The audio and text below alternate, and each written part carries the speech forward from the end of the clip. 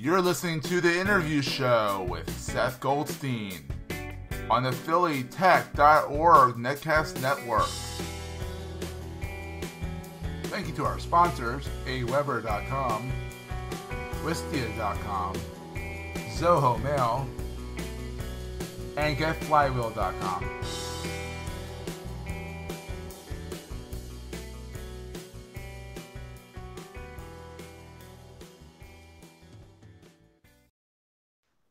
Hey everybody, and welcome to another interview show. This is Seth, your host, and I'm with Zack Seward, right?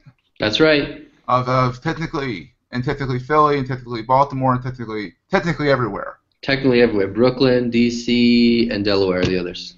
Wow, yeah, Delaware? Delaware got its own technically. What? Yeah, we just expanded there this summer. So in June or July, we started doing content there. It's awesome. I went to the University of Delaware. I'm a graduate. I'm a blue hen. So you're a blue hen, a UD blue hen. I'm a blue chicken. Yeah, so much of the stuff that goes on in Delaware touches UD in some way, shape, or form. Delaware is UD. There's a lot of activity going on outside of, like, in Newark around UD. There's a lot of stuff happening. So exactly. We're there to cover. I like Newark. Yeah. It's not Newark. It's Newark. Oh, you caught me. I tried to slip that through you, man. It took me for so long. Now I call Newark, New Jersey, Newark. Yeah, that's. After 4 years there, it kind of clicks. Yeah, I lived in New York for a minute, so Newark was my first sort of the first. Oh, you lived in Newark, New Jersey. No, I lived in New York for a bit. So being proximate to Newark made me say Newark. Newark, but it is really Newark. Actually, technically, it is Newark if you really send it out. Yeah, I'm with you on that. You know. Exactly. Well, first off, we have a plea to our listeners. If you want to support us, go to patreon.com/PhillyTech.org. Give us a monthly, $1 a month even. Anything that can help would be awesome because we're really bootstrapping this, trying to get this off and running. We're also trying to raise $500 on Indiegogo. So far, some nice guy has donated $1 to our campaign. So we're at least in the positive now. So thank you. And he wanted to be anonymous, otherwise I would thank him verbally. But go to socl.bz/Indiegogo to volunteer that. And we want to thank our sponsors real fast. aweber.com. Go to aweber.com/PhillyTech.org. You'll see my smiling face. They're great. You can get, for the first month, for $1, you get to try out their service for the first month. Well worth it. They're an awesome company. They're based in Philadelphia, which is awesome. Our other sponsor is Wistia, WHYY.com. They do our video hosting, and they do business video hosting and make it so that everything looks professional, and you're not relying on YouTube for your business video. And lastly, is Get Flywheel. They are our hosts, our web hosts. They are WordPress optimized hosting based out of Omaha, Nebraska. But dude, it's fast. I mean, it went from night and day. I went from a VPS on a server that we will not mention to them. It was like night and day. It was like you click it, it's there. There's no hesitation whatsoever. So, anyhow, back to Zack. So, Zack, what is Technically, or technical.ly? Yeah, we call it Technically. It started as Technically Philly, but Technically is a news and events organization. We serve entrepreneurs and technologists now in 5 markets. We do daily news coverage. We have marquee events over the course of the year. We also have smaller events along the way. We're basically trying to be sort of like the town square for any city's community of technologists and entrepreneurs. That's awesome. So, I mean, has anyone ever compared you to TechCrunch? You could say that, yeah. We often get like, oh, you're the TechCrunch of Philly, or oh, the TechCrunch of Baltimore. We get that every once in a while. Yeah, I would hope so. I mean, we're sort of more like, I guess, a little more do-goody. Like we have sort of like a mission where we're trying to sort of accelerate these communities as we cover them. We cover them in a critical and honest fashion, but we're also sort of serving a purpose in the growth of these technology communities in cities that aren't necessarily known for their technology community. That's what I love about it. That's what we're trying to do as well. Yeah. And I love that you guys. That's, I think the word is, you're not trolling. You're not trolls. That's true. I feel like TechCrunch is great. Don't get me wrong, but they troll a lot. That's true. We're not. Pando Daily, they troll a lot. Sarah Lacy's a big troll. She has the whole big Uber thing, right? She kicked off this whole massive debate about Uber. Oh, she's a troll, but she's a good troll. I mean, she does good work, but every once in a while it's like, oh my God, what are you doing? Yeah, I don't quite get Pando daily, but they do some interesting work every now and then. Exactly, exactly. So what markets are you in? You're in So Philly, we're obviously in Philly. Philly's where we started in about 2009, 2010.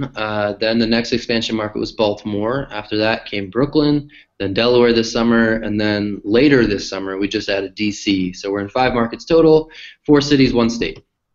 One state. Oh yeah, because Delaware you can't really Yeah, have. Well, you can't have technically Wilmington. It's kind of like. yeah, it broke the mold. We have to. We do the whole state. We do the whole first state. Well, the next one's Rhode Island, right? Yeah, technically Rhode Island. We could do. Let's see. What else is Technically small? Altoona. We could do. Altoona, but that's back to the city model. Yeah, that's true. But I don't know. Is there a startup scene in Altoona? No, not that I know of. I'm sure there's something. The thing about all this stuff is that like this whole There's one in Omaha. rise of the rest idea, right? Omaha being a prime example of these cities that sort of are slowly awakening to the idea that you have to have an in-house community of technologists and entrepreneurs if you're going to thrive in the 21st century. So the cool thing about our model, and I don't think this is necessarily in the works, but you could probably do this in any number of cities that aren't getting their fair share of coverage when it comes to technology and innovation.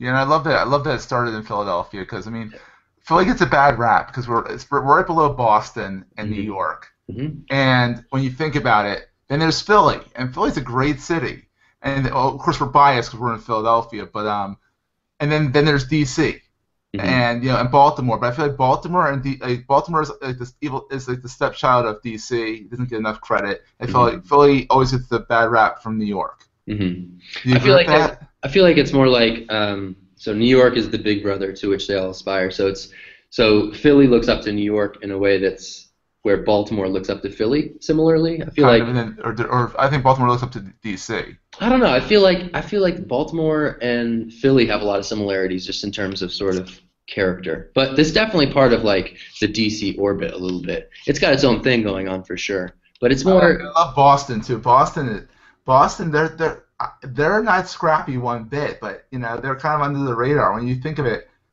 like when I think of Boston, I don't think startup scene. I think MIT. I guess I think startup scene, but more technology, like MIT and Harvard. I mean, but like. Yeah, if you look at some of the venture capital dollars, Boston and Cambridge are definitely a startup destination, especially around health innovation, health IT, biopharmaceuticals, biomedicine.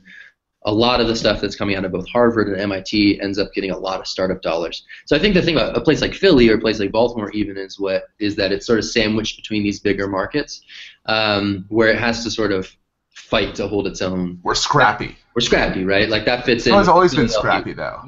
Yeah, that's right. It's part of the package.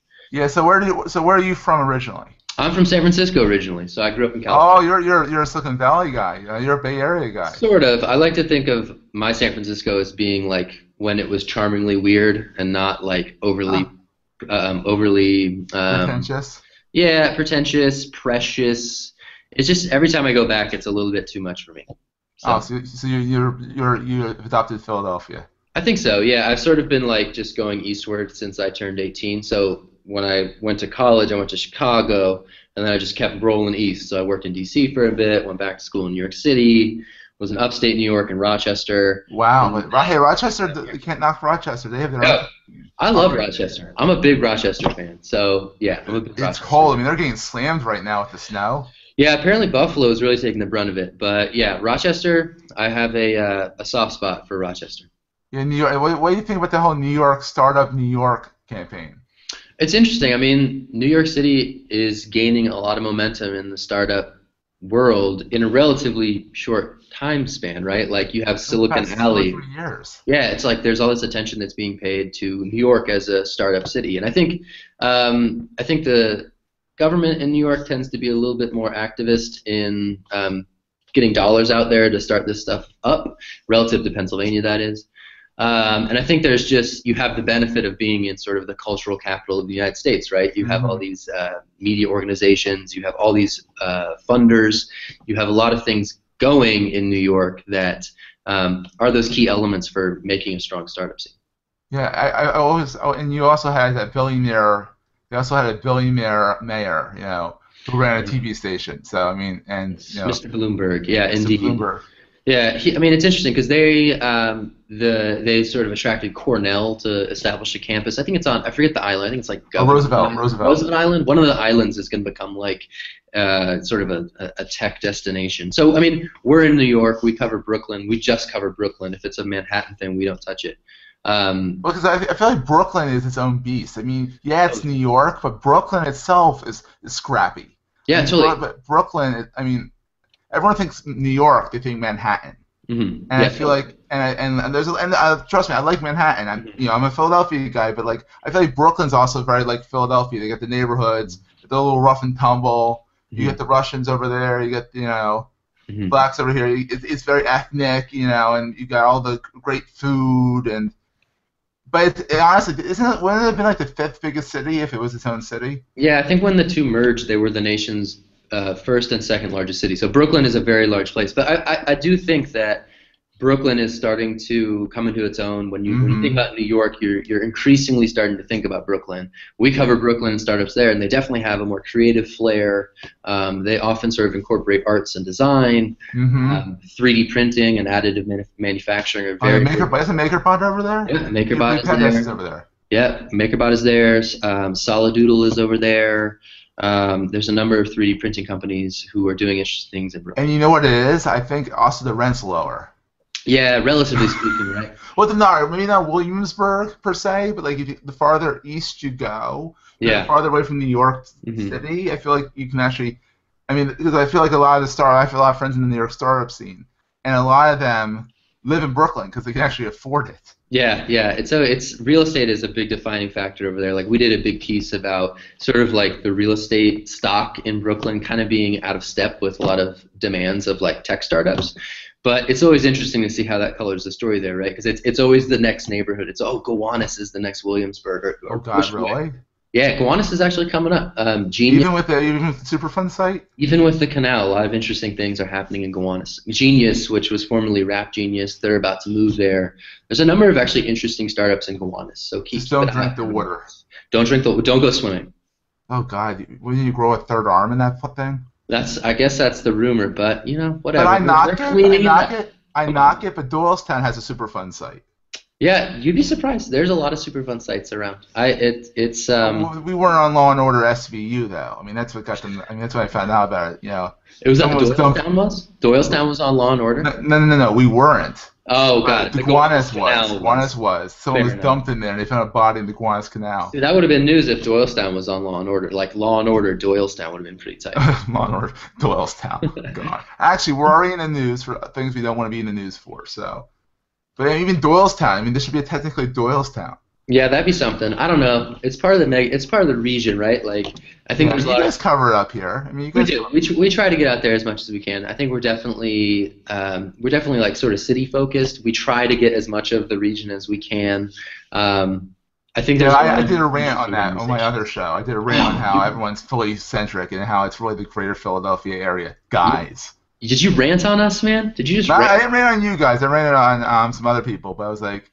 But and I was talking to your boss. Your boss. Yeah, I guess you could call him my boss. He's my founder, Chris Wink.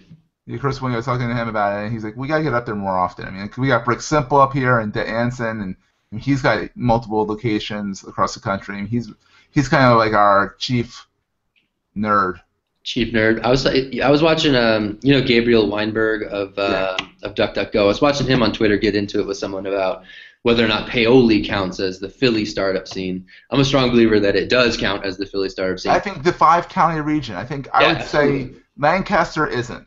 Absolutely. You don't want to be excluding companies like DuckDuckGo from that broader narrative about tech in Philadelphia. You don't want to be making it a smaller tent. You want it to be a bigger tent.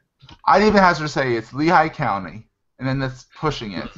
But Lehigh County, Bucks County. That's a stretch, man. Lehigh County, though. I mean, like up to Allentown, because that's kind of maybe that, or that's a whole other area there. But Bucks County, Munco, Chester County, Delco, and Philadelphia, and maybe Berks a little bit. I mean, historically, with like the Route 202 corridor, so much innovation in Philadelphia has been going on in those counties around the life sciences, around pharmaceutical. Oh yeah, farmer capital of the world. Big time. So to write out a Route 202 from the history of Philadelphia tech and innovation is a silly move. That and 611. Yeah, and 611. Yeah, true. And 95. Camera on me.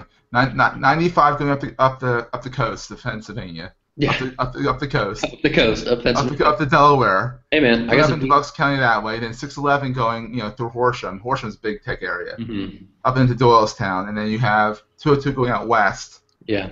So and 309 too. 309 is a big corridor too. Yeah, Fort Washington and stuff like that. There's a lot of activity in that area too. It's interesting because it's such a big region. It's just so hard to cover. I mean, as a news organization with limited resources, getting to all these places is difficult. So, it's interesting to.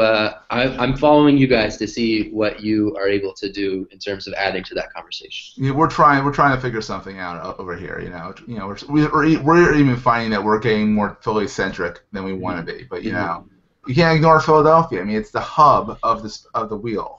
Yeah. Everything that branches out from Philadelphia, in my opinion, because we're all Philadelphians, but it's just this pulls out. And that's the big trend, right? That's the generational trend around urbanism and millennials getting more and more excited about revitalizing these East Coast cities that, 2-3 decades ago, their fortunes weren't looking so hot. But they weren't. Here in Philadelphia, I mean, population is trending upward. There's a lot of young, creative, talented people who are throwing down roots in Philadelphia and trying to make it work here. So it's interesting to be here and watch that. It's also interesting to sit in Philadelphia and watch our 4 other markets as they each establish their own distinct flavor for how they do startups. So here's a question for you. Sure. Do you think Philadelphia, because the whole wage tax thing, I know the reason why I stayed out of Philadelphia was because of the wage tax. Mm-hmm. And if you work in the city, I think you get double wage tax. You look at startup in NY, which is a whole state, going tax-free for startups for the first 5 years.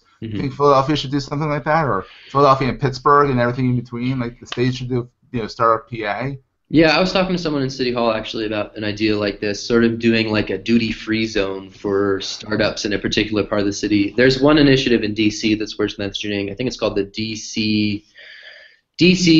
Digital Fund. I think I'm botching that, but there's a program in D.C. where they sort of delineated this corridor. And you can get grants and funding if you're a startup to situate in this corridor for at least 3 years. So they're trying to do that on a really targeted level. And I think that's something that a city like Philadelphia should definitely be considering. Especially the wage tax really hits people. Yeah, it does. Especially in sort of like a creative economy when you're talking about the business privilege tax. If you're not necessarily associated with the business, there are those policy things that have implications. You talk to startup founders, and that's a thing. The thing that I was curious about was what did Conshohocken do to lure all those companies there over the last 20 years? Seriously, it's Conshohocken. Yeah, exactly. Follow the Conshohocken playbook. See what you can steal from Montgomery County when it comes to luring tech companies to build big shiny buildings along the Schuylkill up there. Yeah, Conshohocken's one of those. Everyone's kind of building out their own stuff up here, but Conshohocken's like a jewel in the rough. It's weird. Yeah, I think that's a history story that might be worth telling on Technically Philly sometime soon. Absolutely. So where can people find you online? You can find me online. Let's see. You can find me on Twitter. I'm at Zack Seward, so it's ZackSeward. My fingerprints are all over our 5 websites, day in, day out. You can find me Technically Philly, Technically Brooklyn, Technically Baltimore, Technically Delaware, Technically DC. I don't know. Where else? I don't know. Come find me. I'm around. You're around, and he's accessible, which is very nice. Any other Technicallys coming out that you can spill the beans on? I got no beans to be spilled right now. I got nothing for you. I'm just trying to keep 5 going. I hear you, my friend. I hear you. So check out Technically, I can't spell it. Technical.ly. That's the way to do it. I usually say it's technically with a dot between the 2 L's. So technical. That's exactly how to do it. Perfect. All right. Awesome. Well, thank you for being on the show, and we'll get it out and we'll broadcast it all over the place. Awesome. Thanks so much, Seth. I appreciate it. All right. Take care. See you, man.